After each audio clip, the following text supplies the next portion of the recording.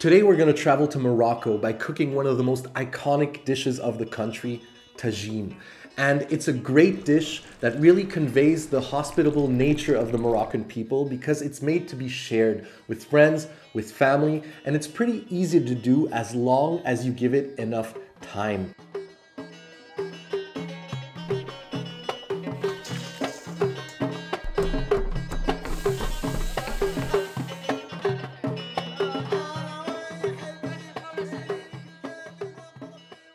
Now this recipe was given to me by a friend a long time ago, and we made it and we made it again, and we made so many mistakes to perfect them and to correct them, and we came down to this recipe that I'm going to show you today.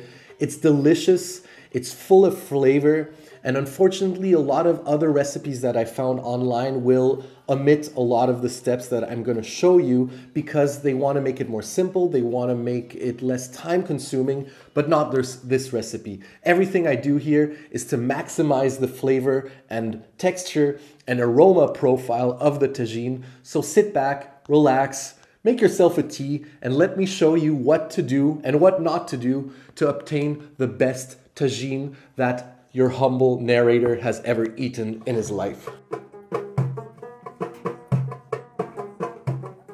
Before we start, we need to talk about the essential thing that you need for making a tagine. I mean the earthenware pot that gives its name to whatever you put inside, the tagine. This is a tagine made by Émile Henry. It's a company in France. The ones from Morocco are, of course, great. I recommend you go online on whatever your platform is to buy used things. You can really find some great deals if these things are used. Just make sure there's no cracks in them, and you can pick them up for much cheaper than what they're worth new. I bought this one for about 30 euros used. It's really worth much more than that new. So really give it some time, look around, and you can find some great deals. First things first, get your ingredients. Now I recommend you get up early for this, head to the market, and I am lucky because here in Berlin on Tuesdays and Fridays we have a really cool Turkish market where you can find everything you need for this dish. I recommend you go to the best spice merchant you can find and have fun. Discover new things, try out new things. My list is in the recipe in the link in the description below. Now the essential thing for tagine is that you make your own ras el hanout, which in Arabic means the head of the counter, which means the best you can find in the shop. And the difference between your homemade ras el hanout and a powder that you buy at the store is like day and night. So assemble all these spices that I've listed in my recipe, and you're gonna roast them and pound them and make your own ras el hanout, and it's gonna pay off, believe me. So start by getting all your dry spices together. And by that, I mean not your powdered spices. Get your dry spices together and put them in a pan on low heat to roast them for some time, being very careful not to burn them. You don't want to burn them, you just want to bring out this fragrance that's going to fill your kitchen. It's going to smell wonderful. Then you're going to transfer your roasted spices into this mortar and pound it with the pestle so you obtain a nice powder. Then you're going to get your powdered spices and mix them with the rest, and voila, you have your own homemade ras el hanout. Congratulations. Next, we're gonna talk about the meat that you need for this dish. And I mentioned earlier, you can use chicken, you can use beef, you can use fish or anything you want. But today we're going all in, and I went to the Arab butcher, and you should too. And I asked him to sell me some lamb. And not just any lamb, I got some lamb shoulder cut into beautiful medium-sized pieces. And the reason I'm gonna show you here is that you have the marrow. This is full of flavor here, the marrow. Then you have the collagen and the fat and the meat. You see this? This is flavor, this is texture, and this collagen, when it cooks, is gonna get mellow and make your meat nice, moist, and juicy.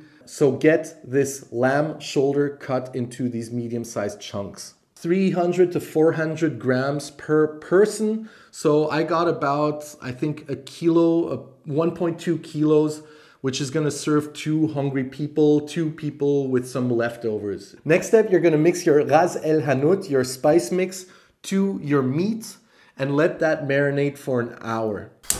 You're gonna sear it in a pan on medium heat, being very careful not to burn the bottom because that bottom is full of flavor that you're gonna get back by deglazing it. To deglaze, you have your option of water, better yet, broth, or even better yet, rooibos tea. Very important, and this is where many recipes that I've seen online go wrong. Do not add too much liquid to your tagine.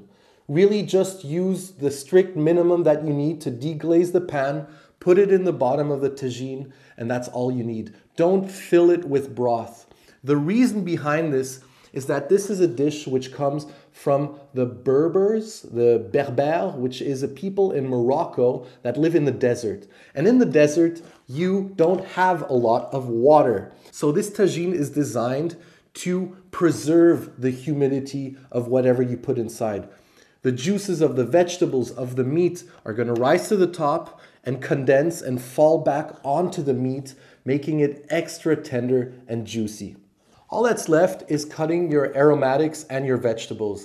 I like using eggplant, red peppers, and garlic that you're going to keep in its skin as is. And the most important for tagine is using dried fruit, such as dried apricots. This is really going to give the North African flavor profile to your dish. So cut those all up, put them in your pot with the meat, and you're going to be ready to put it on the fire. The most beautiful thing about tagine is that it uses an increasingly rare ingredient that we have less and less of nowadays, and I mean time. But it's not going to take your time because you're going to let this simmer away on low flame for at least 3 hours. In that time, the tagine is going to work its magic.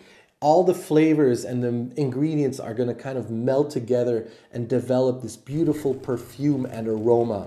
And you're going to be able to chill with your guests, play some music, and prepare the things that you're going to serve with the tagine. To contrast with the rich flavor of the tagine, I like to serve it with something light, like a yogurt that I'm going to flavor with some lemon juice, some rose water, and some olive oil. Now finally, you're going to serve tagine with either rice, couscous, or ideally, more traditionally, batbout, which is Moroccan flatbread that is going to replace the utensils to eat the dish. And remember the Berbères, they live in the desert and they're nomads, and metal utensils would only weigh them down. So all you needed is this earthenware pot to cook your food and then set it in the center of the table and everyone helps themselves.